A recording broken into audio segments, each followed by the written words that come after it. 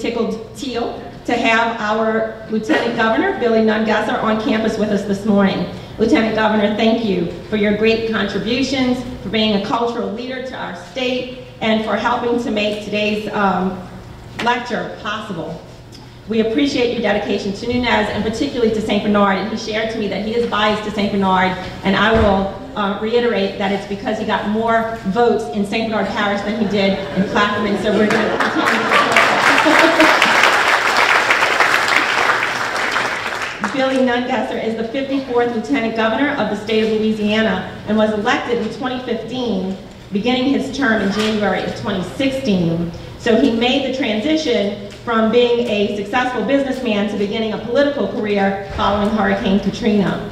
In 2005, Billy Nungesser and his wife Cher rode out Hurricane Katrina at their ranch in southern Plaquemines Parish. And in response to his own frustration and the frustration of many, so thank you for being that voice, Lieutenant Governor, over slow responses from the government following Katrina, Billy decided to run for Plaquemines Parish President in 2006, was reelected in 2010 with over 70% of the vote.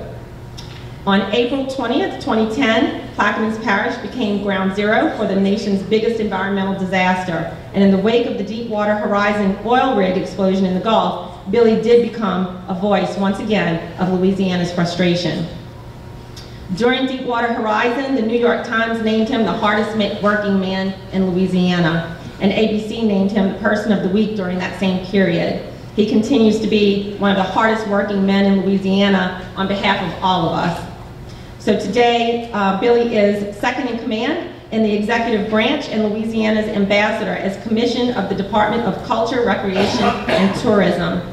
From natural disasters to promoting our great state, Billy Nungesser is a man for all of Louisiana. Ladies and gentlemen, please help me give a big welcome to Billy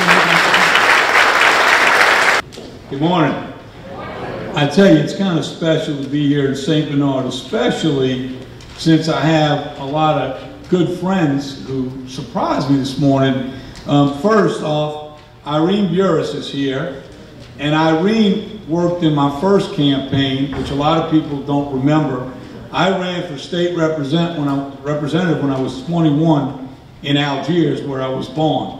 Not a very smart thing to do, but out of 11 candidates, we missed the runoff by 100 votes. Back then, there were more Democrats than anything, and they didn't vote for Republicans, and I didn't realize that getting in the race. But, and I swore I would never run again after that race. But Irene, it's great to see you. And something you don't see very often in politics today, I ran for parish president against 3 great council members in the parish, and was successful, and ended up working very closely with my director of administration, one of my opponents, Janice Acosta, who's here this morning, and I credit her with a lot of my success as parish president because they told me I couldn't win parish president. Number one, I was Republican. Number two, I wasn't born in Plaquemines Parish, and the old times will tell you, you've got to be there for at least 3 generations. And when I walked door to door, I found out that was pretty true, because people say, I think you're a good guy, but I can't vote for you because you wasn't born here. So, but Janice came to work with me and helped me learn quickly what was important to the people of Plaquemines Parish, and we made a great team. So Janice, thank you for being here today. And I'm where I am today because of those 2 ladies believing in me at an early age and an early time in my career. So thank you very much. Today, I'm here to welcome you. I'm not here to give you any of the facts. I got a lot of myths I could give you, but just the other morning when we were here for the breakfast with St. Bernard, I learned more from the history professor in that lecture than I learned all through school about the Battle of New Orleans. Now maybe I wasn't paying attention, or maybe I didn't have the right teacher, but my mother probably would have said I didn't pay attention.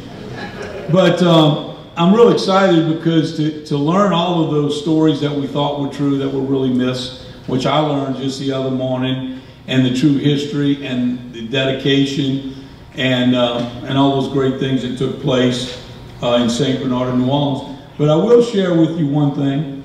As you know, as Lieutenant Governor, I'm over the museum system.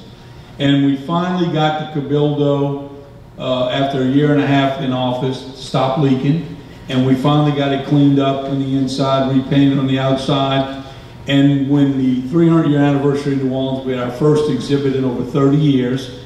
We had the exhibit from Spain, and the King and Queen of Spain came down and visited that exhibit. And now our second exhibit is about the life of Miss Montalvo.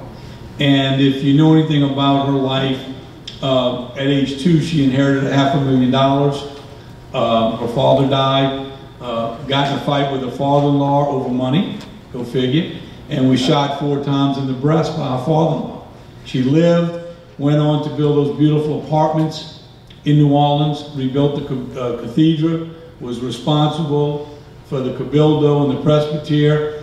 And the one story, and it may be a myth, but I hear it and they say it's true, she had a crush on Andrew Jackson. And her apartment was in the middle of the square on the second floor.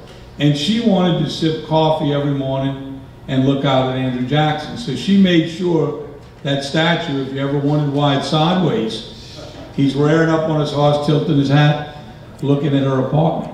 Because she wanted to make sure that every morning when she sipped her coffee, that he would be looking out at her. And I could sure use a political stroke today in Louisiana. But I'm real excited to be here today and to support this great college and this parish that works so hard to make sure we never forget the history and the myths and the stories behind the Battle of New Orleans. So thank you all for being here today. I'm honored to be here and enjoy the day. Thank you. Thank you very much, Lieutenant Governor Nungesser. And I will tell you, as a history professor, that all you have to do is say anything with great confidence, and it becomes history. No matter what it is, because nobody will ever know the difference. All right. And so, but I do want to give my great appreciation to the Lieutenant Governor for the assistance in helping with all this, and also to tell a story which has 2 parts. One, to show that my respect for him as a government leader, and I think I didn't know this, and also to give tribute to one of the greatest friends of the symposium in the 20 years, and my greatest friend, Christina Vela, who was key to the symposium for all these insiders all the time, and she passed away since the last one. And so this was, I met Mr. Nungesser it was in 2016 at the Louisiana Writers Award, at Louisiana Book Festival, where Christina Vela was getting the Louisiana Writers Award, which accurately showed that she was really the most important historian and one of the most important writers, not just in St. Bernard Parish history or New Orleans, but in the state, and really even the nation. And of course, she is the one who did all the groundbreaking work on the Baroness de Pontalva and those things. And so Mr. Nungesser gave the introduction, so I was also helping her with that, and so I was able to meet him briefly. I told him a little bit about the symposium and gave some information. I'm sure that was it, but he had indicated that he wanted to help, and thus at this symposium, unexpectedly to me on his own, he did help. So I appreciated that. But also what I appreciated more is that Christina respected you, Lieutenant Nungesser, very, very highly, and had the greatest love for you and your contributions to the culture of the state. And Christina was not one, she was one to speak her mind, and she was not one to hold back when she didn't feel that love, all right? And it's my greatest story of her and my greatest historical story, as I say it, and I'm not sure if you even remember it, but just with the greatest, only she could do this, but she was thanking Lieutenant Governor for his introduction, and with the greatest love and respect, out in public in this big event, she called him a coon ass. I remember. And I think that's probably the greatest introduction you ever got. So I was impressed to be a part of that, but she definitely, and I want to just say how much I miss Christina, and I know a lot of the people here do too. So thank you very much for that as well. Thank you. And most of the lunch, the good seafood of the lunch, was provided by Lieutenant Governor, so you can thank him again when we